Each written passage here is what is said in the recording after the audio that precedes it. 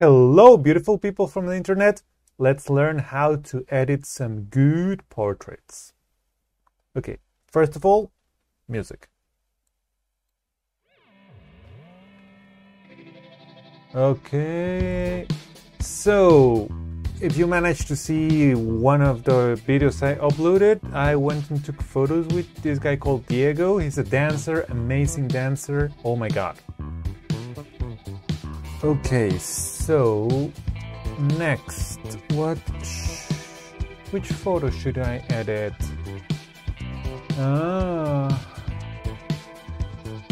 I think this one.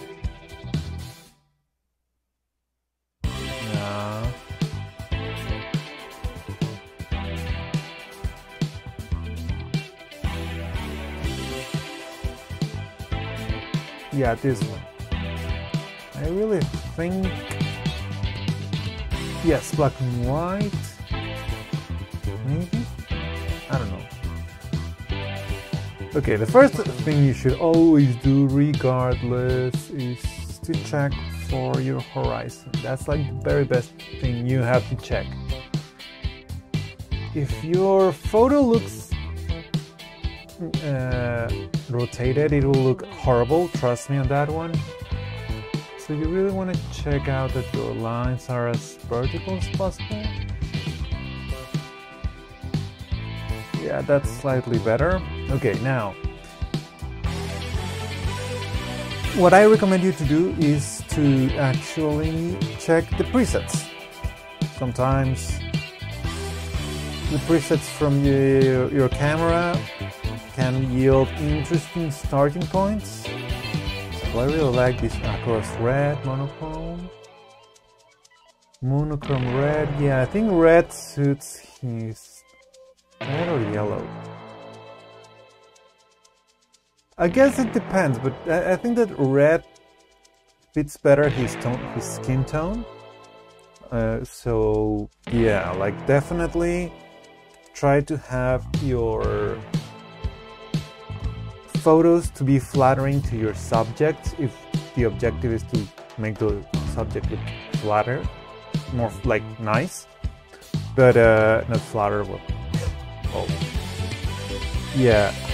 But you should definitely try to start from a point where you want to push your photo to the next level. So you choose a good point. Okay, so next, since this is a black and white photo, I'm going to work around the histogram. Okay, so this is an environmental portrait. Here you can see like the governmental buildings on the side of Montreal. It's a nice place, definitely. Still quite cold at the moment of those photos. Right now it's good, like 1-2 degrees. It's amazing weather. You see people already wearing sandals. Like, no matter if it's like what temperature, you shouldn't be wearing sandals if you're in the middle of the city. Please try to use sandals only on the beach or in a pool. Okay, guys, but yeah, mostly of these type of videos are watched by guys. I don't know if anyone is watching this. Bear with me. Okay, now his face. We only had natural light for this shooting, so I'm going to focus first using the brush on his face. Out of this. No, I want to make obvious he has like a copperish skin tone, but yeah, I don't want to make him especially white. Yeah, but I don't want to make him look like weird.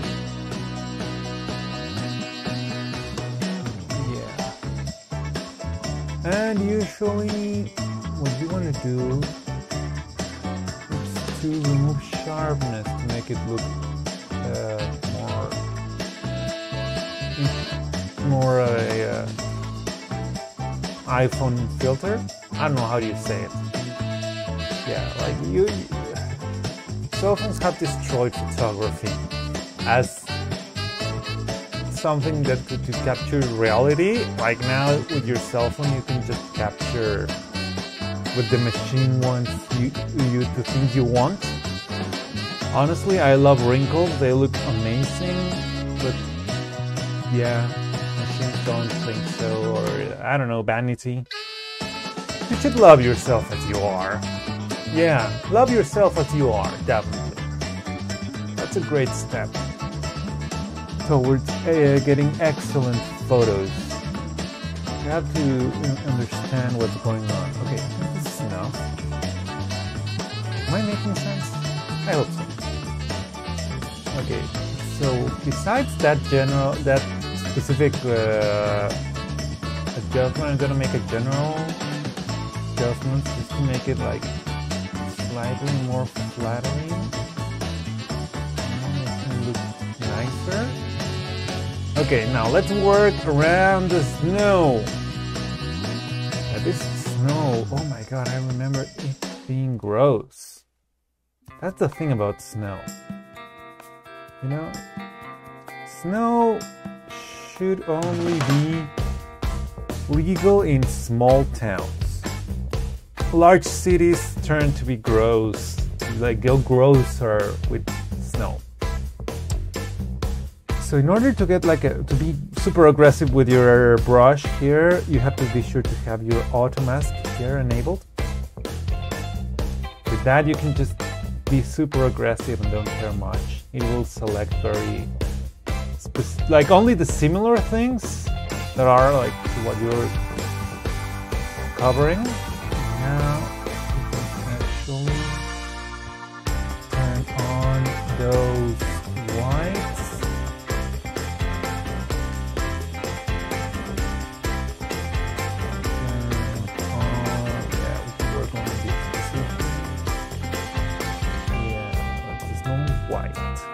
Snow White, like the princess. Let's make the sky a little bit darker. I mean, because why not? Yeah, I always like showing when I'm drawing a mask on. It's like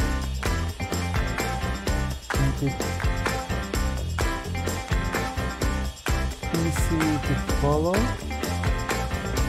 Should use the smart mask, otherwise you will have a harder time doing this. Okay. Yeah, this is called dodge and burning. I don't want to do it perfect because, well, it looks faker. You know, like, gross. Okay, we need a lot of this.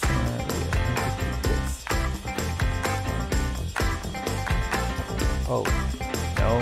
Control Z, Command Z, whatever you feel like doing.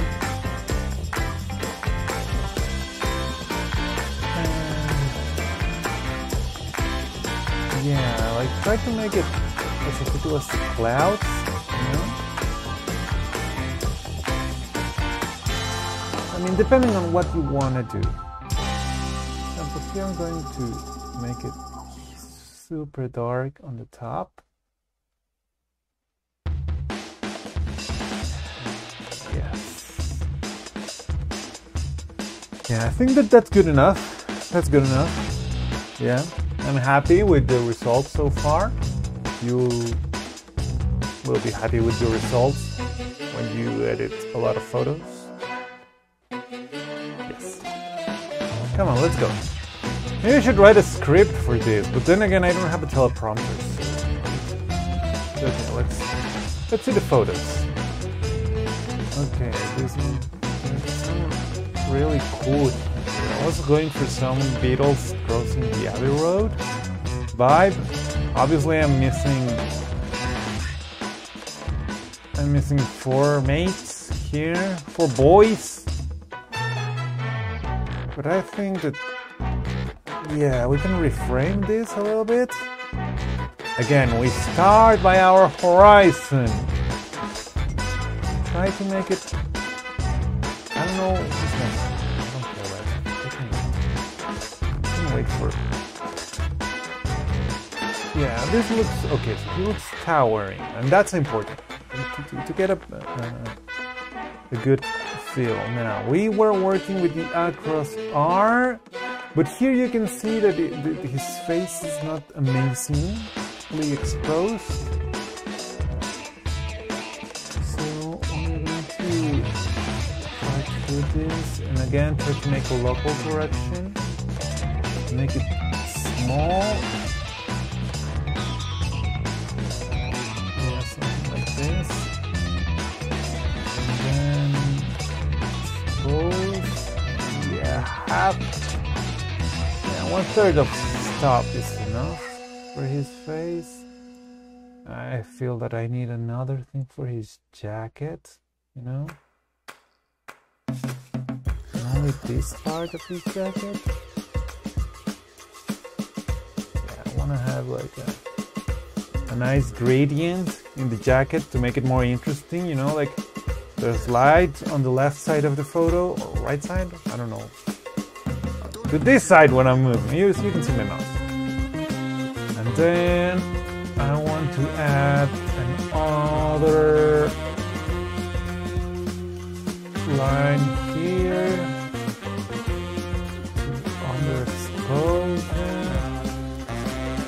Not that much, that was too aggressive. Yeah, half a stop.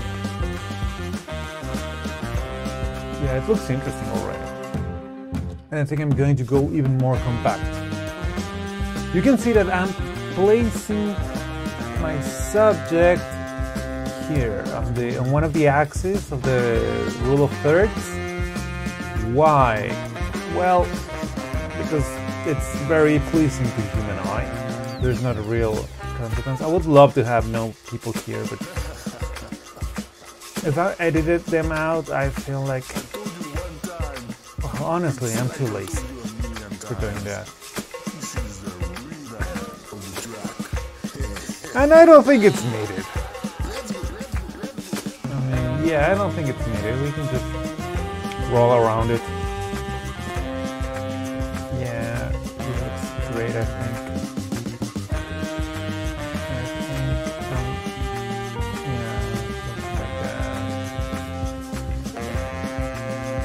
And try to make the faces flatter, like for more flattering, you know, like not dreamlike. Looks horrible. Look at this, like looks like Xiaomi filter gone wrong. So we're gonna work around this. Yeah, I want a little bit of like a ray of light hitting his face. That's what I wanted. I guess I got it a little bit. Yeah. Am I happy? Am I happy? I don't know if I'm happy with this. I mean, the edit is okay. It's interesting enough. Let's try reframing again. Okay, let's try to reframe again. How do you rotate it? Yes, with X. You press X to re-rotate, to rotate 90 degrees your crop. And now, instead of using the lines as holes, I'm going to use them as frames. Yeah, this one looks better because all the tiny people are on his back. It's like walking away from tiny people. Looking at the future. Yeah, I think it looks better overall. Let's check for our ray aspect ratio. Yeah. Let's work around this a little bit more. Yeah, I'm going to be printing this photo. Would you be interested in a guide to print photos of Are you watching this video? Am I talking to the boy? I don't care. I don't care if I'm talking to the boy. I need to edit these photos and I'm going insane. So I might as well do insane things and edit the photos. And yeah, I speak a lot when I'm editing the photos. So yeah, it's not important. Okay, oh my god, what? Oh, this is a good photo thing. I must say, I'm a good photographer. Well, I think so. I'm not amazing. Not amazing, but good enough. Yeah. Okay, let's rotate. Okay, try to not chop his feet. Okay. I already decided to go with across. Yeah. Massage this.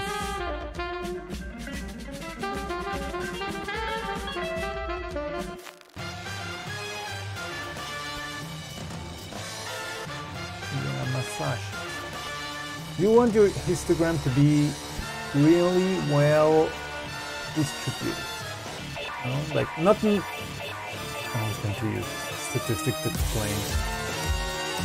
I don't like this. I like this song, but I don't like it for this edit. Yeah. Yeah, more chill.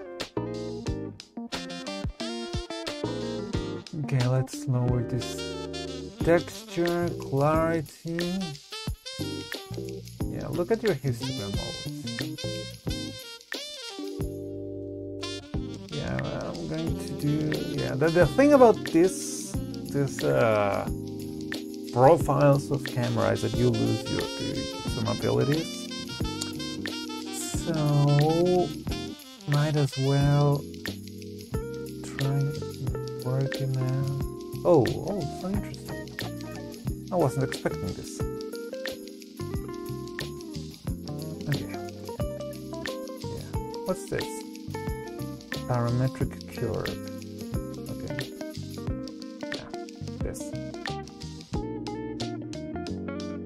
Now,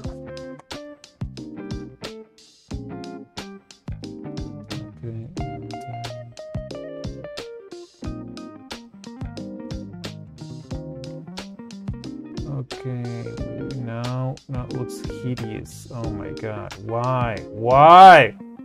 No, stop it! Yeah, that's about right.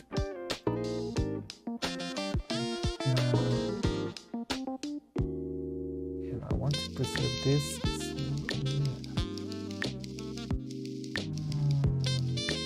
Information for his face. It's on the red side, on the red channel, obviously, but I don't recall those tones being especially red. I'm going to need to use a brush to compensate a little, reduce the contrast. Face. Exposure, lower 1/10. Okay. Yeah, 1/10.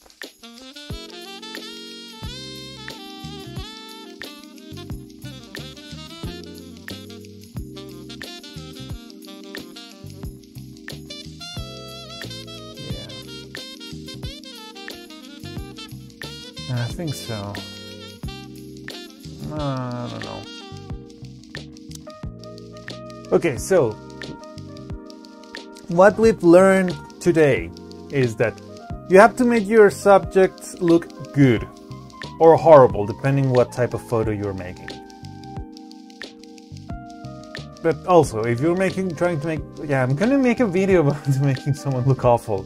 Yeah, someone very good looking, I'm going to make them look awful. Okay, but if you're trying to make someone look amazing, well, first of all, make them look up straight, then make sure to have a proper exposition on their face. Yeah, their face needs to be properly, the skin tone should be homogeneous, you know, like if you're working with natural light, try to keep it nice. And thanks for watching this video. Honestly, I don't know why you're still here, but you're amazing. You're amazing. See you in the next one.